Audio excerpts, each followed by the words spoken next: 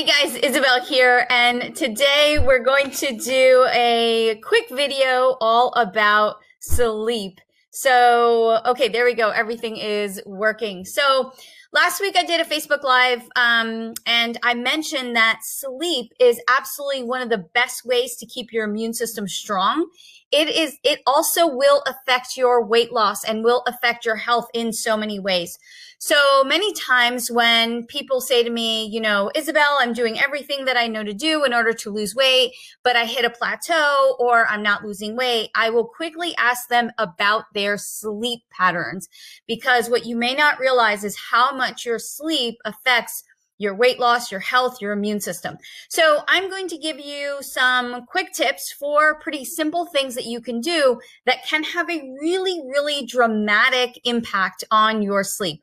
So if you can see me and you can hear me, thank you, Diana. Yes, it's working. Okay, good. You guys always know that that's my first question, because technology is what it is. And sometimes I just start talking and rambling and the video is not working.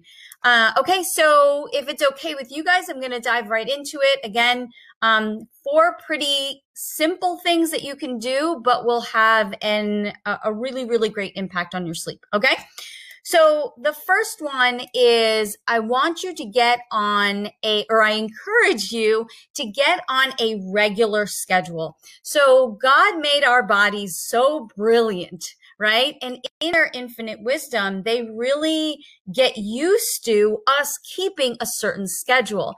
We also have been designed with some natural circadian rhythms, and that circadian rhythms is how our body responds to the time of the day. Now, I know that everyone's situation is different, so I may say, okay, go to bed by 10 p.m., but maybe you can't for whatever reason. But what's important is that you get onto a good schedule that works for you. Now, I will tell you that so much research has been done on this, and the ideal time to go to bed is between 8 p.m. and 10 p.m. Now, I know for a lot of people that's not possible. So what I would say is to definitely try and get to bed before midnight. Any later than midnight, and really it's going to be difficult for your body to recover. Now, I'm not talking about night workers. I'm not talking about night shift. That's probably a whole different topic in itself. But if you have control over your time, the time that you go to bed, try and keep it consistent. And for those people who do have a consistent sleep schedule, you know that once it hits a certain hour, it's like your body is asking to go to bed. It's like, it's 9 p.m. Like I thought we were going to bed soon. So try and keep that regular schedule. If you're someone who has always struggled with your sleep and you're not on a regular schedule, that really is such a great place to start. And of course, the other 3 tips that I'm going to share with you. And like I said, I've got 4 things to share with you. The last one is my absolute favorite. So of course, that's why it's the last one, and I'm keeping the best for last. Okay, so if you're not already on a regular schedule, definitely do that. Based on research, ideal time to sleep for the best recovery of your body is 10 p.m. to 6 a.m., 8 hours of sleep. Again, I know not everyone can get 8 hours of sleep. I get about 7 to 7.5, and that seems to be really good for me. So if you know that you have to wake up by 6 a.m. or 7 a.m., whatever time it is, go back 8 hours and make sure that you're getting yourself to sleep, but 8 hours beforehand, okay? Now, that leads me into the next one, which is to stop screens and anything that emits blue light 1 hour before bed. 2 hours would be ideal, but let's go with 1 hour. Now, the blue light that comes from your computer, the blue light that comes from your TV, the blue light that comes off of your phone, that affects your body's release of melatonin. And you know that melatonin is what helps you to fall asleep and helps your body to kind of calm down and go to sleep. That's why a lot of people take melatonin supplements. So you want to get off the phone, step away from the computer, and not have the television on 1 hour before bed. I know for a lot of people that's difficult. They literally lay in bed and they like scroll on their phone. That's probably the worst thing that you could do, is to scroll on your phone or look at the computer right before bed. not even because of all the, the media that's going on, that's going into your brain, but because of the blue light that's affecting your melatonin release. And we're going to talk about, the kind of bringing in the information in your brain when I talk about the last one.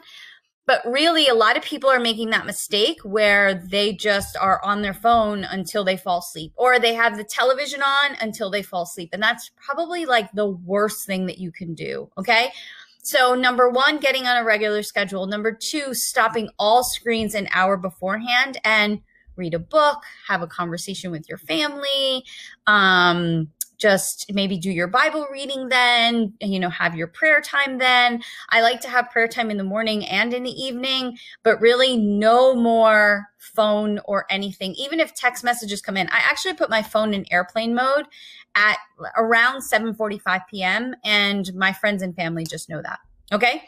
All right. Number three. And this is something that I probably, talk about in Handling Obstacles His Way. If any of you have that coaching series that I created, it's 10 videos. And in that sleep video, I talk about magnesium. So magnesium is something that a lot of people are deficient in, and it really helps with muscle cramping. So if you have muscle cramping, you probably need some magnesium. It helps to relax the body, again, like relax the muscles if they're cramping. It will actually help you sleep, this type of magnesium that I'm going to show you, and it will actually help to move your bowels. So if you're feeling constipated in any way, then you may need this type of magnesium. And the one that I'm talking about is this supplement, and it's called Natural Calm. Can you guys see this? And it says the anti-stress drink. I love that. But it really does help to restore healthy magnesium levels. So this is the larger one. I got it on VitaCost. You can also find it at the Vitamin Shop, and you can find it at Whole Foods. But the dose is 2 teaspoons in warm water. So let me just read the directions to you. Place powder in a glass or mug, add 2 to 3 ounces of hot water, let it fizz, then stir until dissolved. Fill with warm or cold water and enjoy. So here's what I do around like 8 p.m. I go to bed at 9. So around 8 p.m., sometimes before 9, I will put 2 teaspoons of this in a mug, and I will make like a little tea out of it. So about 4 ounces of water. I don't do any more than that because you don't want to have to be going to the bathroom all night long. And if you make, if you put 8 ounces of water, then you're going to have to go to the bathroom in the middle of the night, and then that's going to disrupt your sleep. So you don't want that. Now, you do want to build up to the 2 teaspoons because what could happen is, because it does help to move your bowels, you could end up with loose stool if you go right to the 2 teaspoons. So I tell people, start with half a teaspoon, see how you tolerate that, then go to 1 teaspoon, 1.5, and then 2 teaspoons. Okay. If you're constipated in any way, this stuff right here, it will just work its magic. It's basically just a powder. Can you see that? Basically just a powder, turns into like a fizzy drink. This is the original, has absolutely no flavor. It tastes like nothing. They have lime flavor, they have berry, they have a couple of different ones, but this has helped so many people to really get a good night's sleep and at the same time have regular bowel movements. So if you have any of that, muscle cramping, again, like constipation, I highly recommend that you try this supplement. If you're on any other medications, please discuss this with your doctor first. I'm just doing a Facebook Live. There could be, so many people watching this. I don't know what you're taking.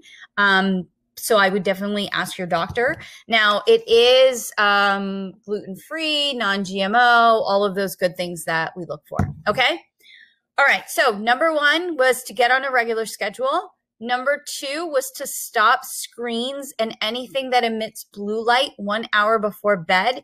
And number 3 was to incorporate a good magnesium supplement in the evening. If you take it during the day, you're going to be sleepy. So I wouldn't take it during the day. Okay. Okay. The last one, which I just absolutely love. When I started doing this, it was such a game changer for me, and it might take a little bit of practice, but it really makes such an incredible difference. And that is to meditate on a particular verse or prayer right before you go to sleep. I have to tell you, when I started doing this when my mom was sick, because this wonderful woman at church suggested it to me. Because during the time that my mom was in the hospital, I would go to bed and I would be so anxious. And I know so many people do this, where you go to bed and then you rehash the entire day. And then you think about all the possible awful things that could happen. And you're laying there and you're trying to fall asleep and your mind is just going bonkers on you. And you're like, stop thinking. I can't stop thinking. Stop thinking. I can't stop thinking. And you just can't fall asleep that way. So what I do now is I read whatever verse I really, really want to hold on to at night. And there's some science behind this, so I'm going to share the science as well. I pray. Okay, so I pray. I thank God for all the things that, he did in that day. I submit my prayer requests and, really, I really spend a lot of time thanking the Lord in the evening. Because look, if you got to the evening and you ate and you have a place to lay your head, then you have so much to be grateful for. I thank him for taking care of my family.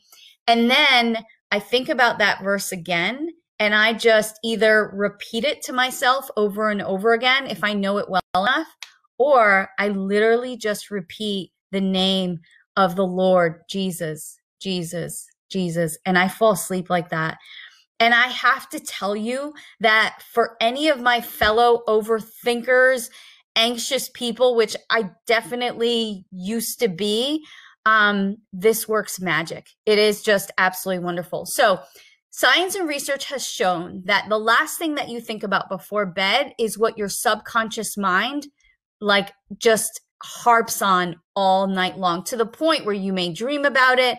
You'll wake up in the morning and you're still thinking about it. So how awful would it be if you go to bed thinking about all the terrible things that might happen, or all the terrible things that did happen, and then that's what your subconscious mind is thinking about all night long? I'd rather meditate on God's word and his goodness and his name and go to sleep thinking about that, because you literally will go to sleep with a smile on your face. Now, I was reading in Proverbs over the course of the week, and I want to share Proverbs 3:24 with you, but I'm actually going to start in verse 21, because I never like to read a verse by itself. I always like to read it in context. So I'm going to start at Proverbs 3:21, and oh no, what is my computer's doing something funny. Can you guys still hear me before I start reading? Can you guys just give me like a thumbs up and let me know that you can hear me, because my computer started doing something weird. And Facebook Live has actually changed its interface, so I have something totally new in front of me. Or just let me know that you can still hear me. But I'm just going to keep reading and hope that this is still working. I got to love it when Facebook changes stuff on me. Okay, so if you have your Bible, I'm going to start reading in verse 21, Proverbs 3:21. My son, and I'm reading from the NIV. My son, do not let wisdom and understanding out of your sight. Preserve sound judgment and discretion. They will be life for you, an ornament to grace your neck. Then you will go on your way in safety, and your foot will not stumble. I just love knowing that I will go in safety. Now, here is verse 24. When you lie down, you will not be afraid. When you lie down, your sleep will be sweet. And I'm going to go on to verse 25. Have no fear of sudden disaster or of the ruin that overtakes the wicked, for the Lord will be at your side and will keep your foot from being snared. So, okay, there's just so much right there. And I want to go back to verse 24. When you lie down, you will not be afraid. How many of us have gone to bed afraid this week? Okay? So many of us, including myself. And I have had to remind myself with scripture, with God's word, and through prayer that I have nothing to fear. He did not give me a spirit of fear. When you lie down, you will not be afraid. When you lie down, your sleep will be sweet. Do you know how your sleep will be sweet?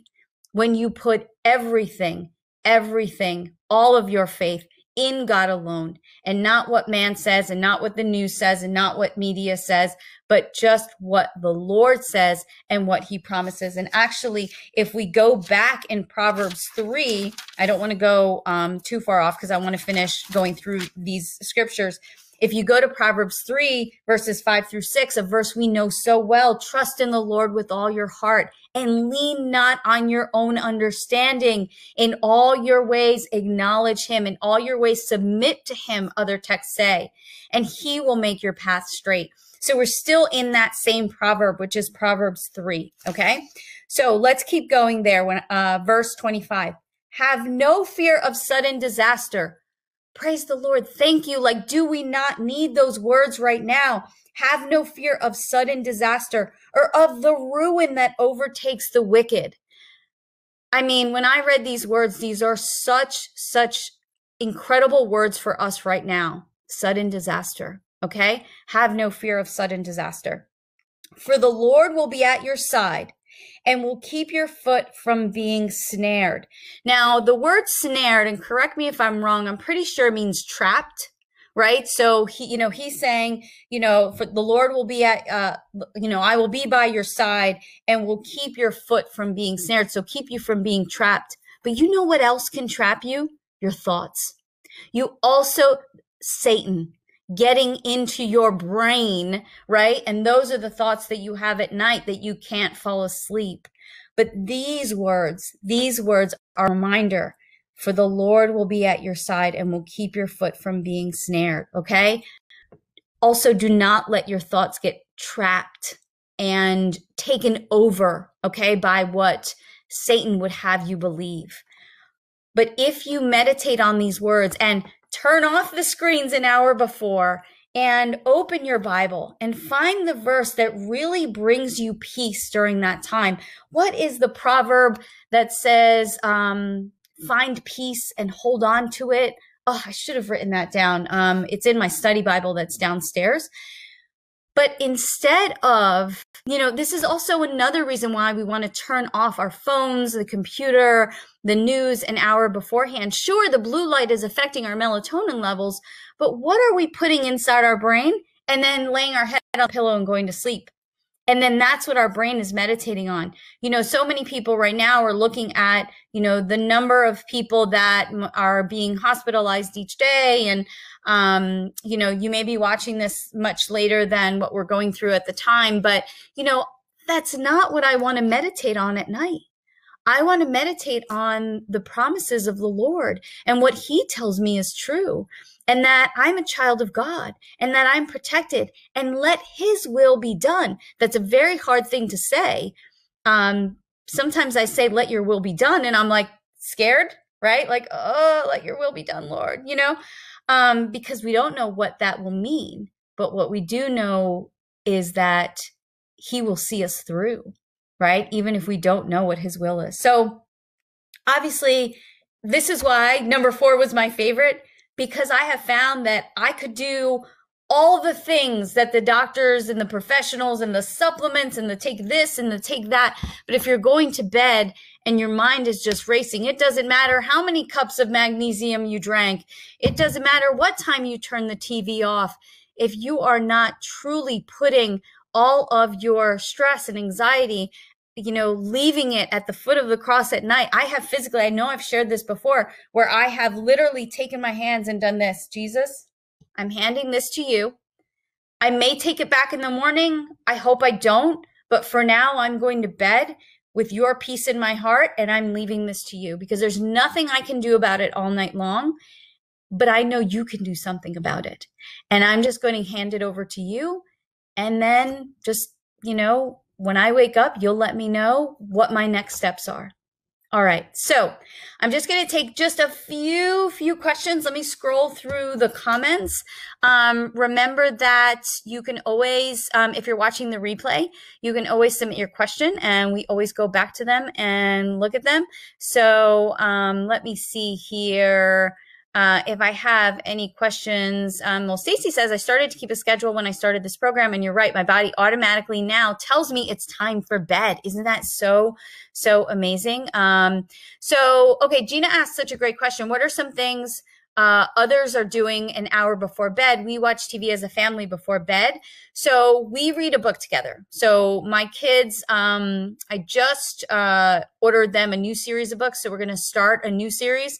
But the series we're reading now are particularly for boys. They're written by Priscilla Shire. But if you can find like a really good book you all enjoy, that's a great, great thing to do together. So Lena, yeah, because I've been coloring on my phone in bed, watching TV. Yeah, no, my husband will do that. And that's like a double whammy, right? So you definitely don't want to do that. Sonia has a good suggestion. She says you can find Natural Calm at Walmart instead. Oh, that is great. And I bet you it's at a good price there too. Krista says it's helped with her leg cramps. Yep, I totally agree. Denise says, I take magnesium supplements in the morning. Do you recommend taking these in the evening rather than in the morning? Denise, I do, unless there is a reason why your doctor has told you otherwise. I would say I would take them in the evening because they help your body to relax. So, you know, you might feel better during the day if you took it in the evening and you slept well, and now you're still absorbing the magnesium, but you're feeling better throughout the day. Okay. Lena says it messes with my acid reflux if it is fizzy. This might be different, Lena. I would encourage you to try it, and you can always return it if it doesn't work for you. Okay. Krista says the raspberry lemon is yummy. That's good. So now we know. Okay. So I am definitely going to, let me see here. Wait, Denise says, I love this passage. One of my favorites. My husband works graveyard shifts on a rotational 3-month schedule. Now the kids are grown and married. I have gotten older. I fear at night being by myself, which I know is Satan messing with me. Yeah.